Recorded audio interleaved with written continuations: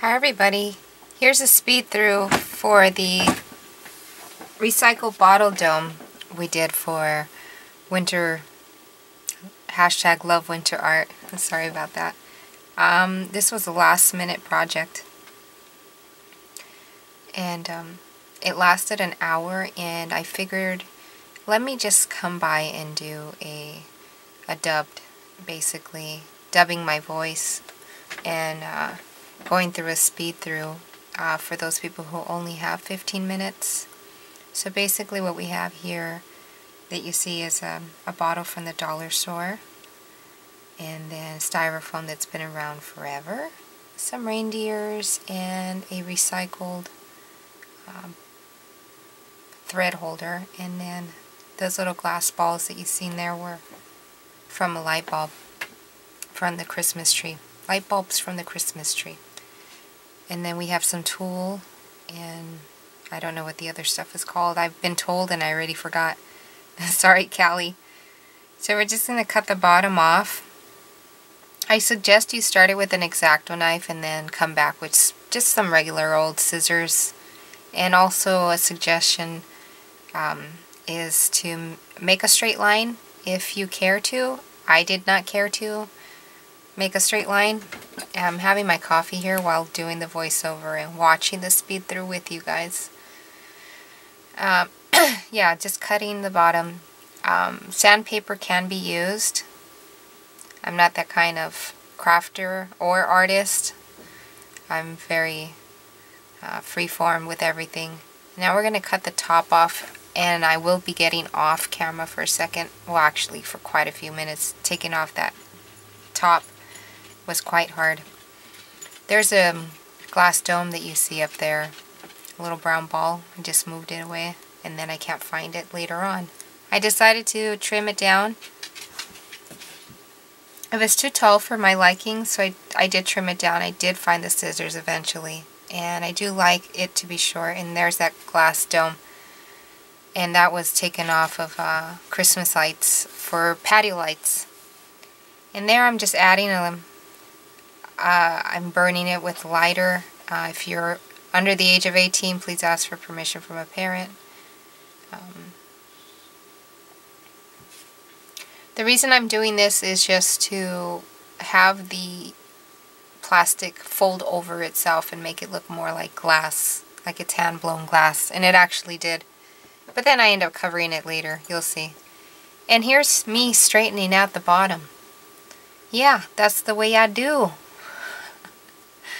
It just felt right. And then here's me gessoing the styrofoam. The only reason I gessoed the styrofoam was just in case if I wanted to paint it, it would already have a layer of something there instead of it sucking the paint away over and over and over. So we're going to set that aside. Then we're going to paint up the little reindeers and the little rabbit. What else do we paint up? We end up painting up the thread bobbin. We end up gessoing it also. Then I get off the camera and let it dry up.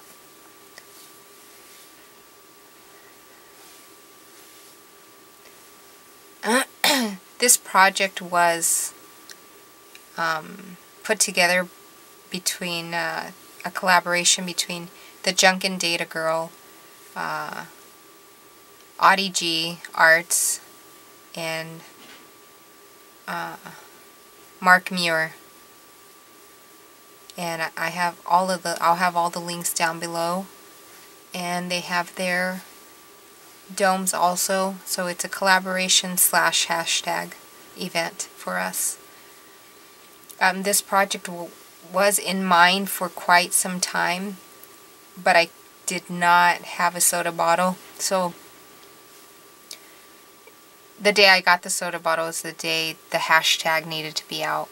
And actually it was the second day that the hashtag needed to be out, so I was kind of rushed.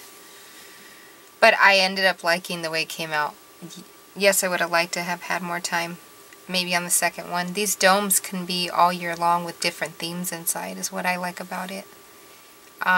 Callie Black did tell me what this material was called, but I actually forgot again. I'm not even sure. But I ran it through a sewing machine many years ago. Don't know why I did that. And it just is stuck around. It was on top of my sewing machine, and I seen it, and I said, hey, I'm going to use that. And I'm actually glad I did sew around it, 'cause it is cute. I do like it that way. So we're just going to go around and around with the glue gun until it forms a tree. And me particularly, I did have in mind to purchase a little tree and bleach it out and do all the cutesy stuff to it. Could not find a little Christmas trees for the life of me, so we made one up, and I'm glad we did, because I experienced this feeling that of having to be inspired, of having to push my thoughts and having to push the limits of what can I do, what can I use, what can I do, what's around the house. And I love it. I love that feeling. I don't like it at the beginning, but eventually when I get into it, it's like, yes, the creativity just sparks. The creativity just flows. It comes out, and you end up creating some amazing stuff out of the what the am I gonna do? Yeah. I would have liked to had added some glitter and probably cut up that tulle fabric that I'm using right there. I think it's a streamer. I don't know what that stuff is called. I'd have to go back and look, and right now I can't because I'm actually using Movie Maker. So that stuff you see right there, that green stuff, the teal stuff, the minty green stuff, I would have liked to have cut it up after, you know, right there. Like right there, I should have grabbed the scissors and chopped it up and made it look more like leaves, maybe? I don't know. I'm thinking I should have, but who knows if I even would have liked it that way. And then I was thinking of adding the tulle. I did this too tight. I do suggest that you guys leave some more space and do it more loose than I did. It's my first time. It was a learning experience for me. Those beads have been altered. They were all gold, and then I just ran them through some mint. They were not supposed to be for the Christmas tree. They were supposed to go around the dome. But I ended up sticking them in the Christmas tree. And I like it. I really do. I would have preferred for them not to be matchy-matchy. But they were. And it worked out. It all really did work out. I would have liked to have added some glitter also. But I was really was desperate for time and desperate to get this video out for you guys.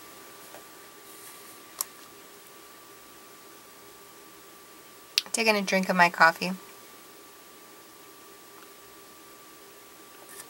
So I decided to add the tulle to the bottom. I do it in a very messy way.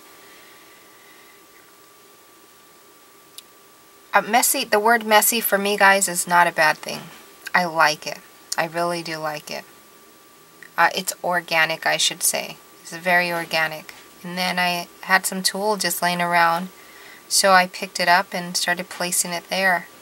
And that's what I'm saying. That's what I love, is not knowing where you're going, pushing your thoughts, pushing your creativity to get something done that you know needs to be done.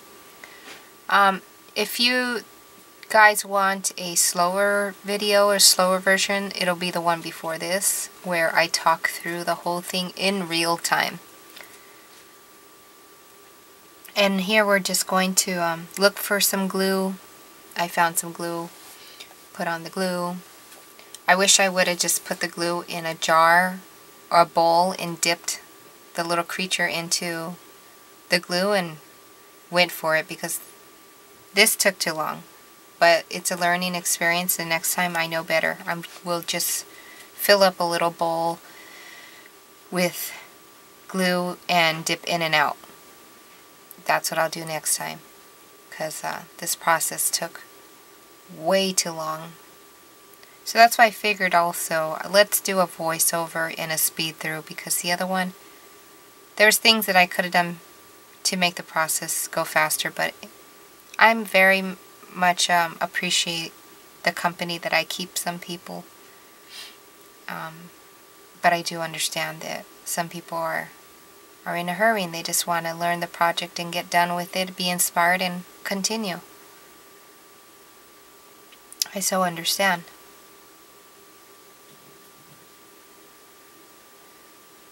Yeah. So I do suggest you get your glue, put it in a bowl, dip your little plastic figures into that glue, bring it out, glitter it up, and move on to the next one. Funny thing is that I was having a hard time squeezing the glue out of the bottle, and then when I opened it I realized that it had one of those stoppers in it, but I guess I managed to squeeze so hard that it popped a little hole in the paper stopper that was in between the bottle and the squeezing part. You kind of see where I'm heading right here, where I'm kind of just trying to glop the glue on and trying to get it on way faster than this.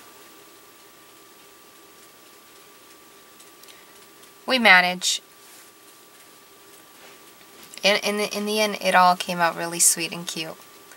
I still, till this day, I know that the hashtag is over. I still need to take pictures of the item and fix my thumbnail.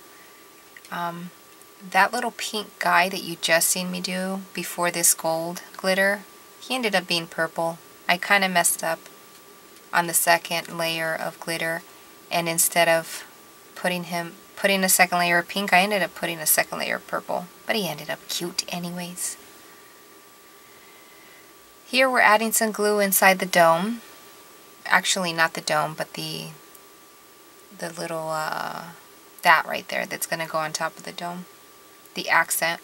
We're adding some glue, some water, and custom mixed glitter, mixing it around, letting some pour out, and then I think we're going to glue it on right now.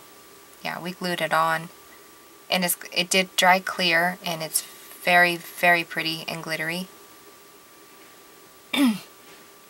And let's put on the styrofoam onto that glass piece. Really, it did look straight to me, but now that I look at the video, it's not straight, but that's okay. And we're just going to place the Christmas tree in the middle, because then I realized that that bottle is actually very small. I'm showing you guys the white parts where I had to give the deers and the hair an extra coat of glitter. And here I'm just going, see, this is where I said where I ended up covering up the melted part that we did. I just felt like it needed some more. My mind was racing 100 miles per hour at this time, and my creativity was like going crazy, and I just added some more of these, more embellishments. Okay, also off camera I added tulle all the way around because the bottle is way small. You see? And the tulle did help out. So now we're going to place these guys. See, here, there's the purple deer. He was pink and now he's purple. And we're going to be coming to an end very soon.